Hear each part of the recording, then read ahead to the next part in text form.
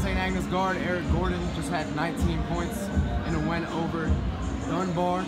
Tell me how you feel about your individual performance, the team performance, you got the win tonight. I feel like we played well. I played well, but as a team, I don't think we really came out like the way that we were supposed to. We shot 9 for 26 from the free throw line, which is awful for us.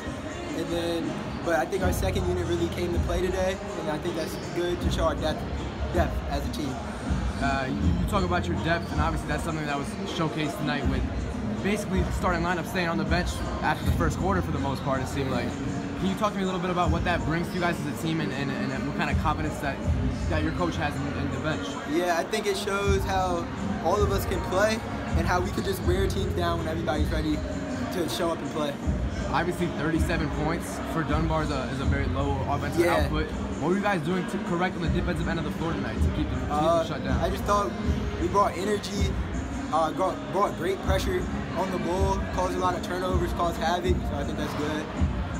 And talk to me about what this win means for you guys as a team and how you're going to try to transfer this momentum into the season. I think it was a good win for us. I think it's good for us to just carry it on to the next game so we come out ready to play tomorrow.